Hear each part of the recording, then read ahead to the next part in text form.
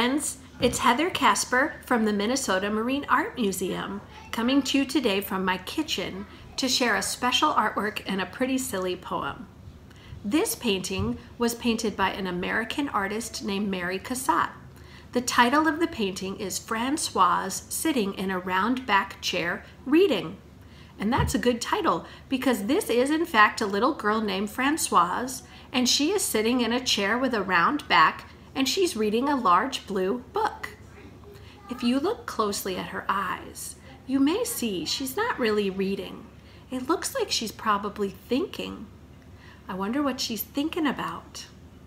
It looks like she's reading this book indoors. So maybe she's thinking about going outside. Or maybe she's thinking about something she just learned in the book. Or maybe she's thinking about something really important, like her nose.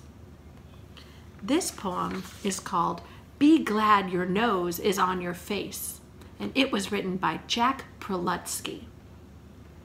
Be glad your nose is on your face, not pasted on some other place, for if it were not, you might dislike your nose a lot. Imagine if your precious nose were sandwiched in between your toes. That would clearly not be a treat, for you'd be forced to smell your feet.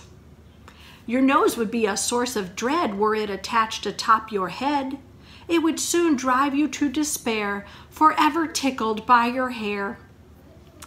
Within your ear your nose would be an absolute catastrophe, for when you were obliged to sneeze, your brain would rattle from the breeze. Your nose instead, through thick and thin, remains between your eyes and chin, not pasted on some other place. Be glad your nose is on your face.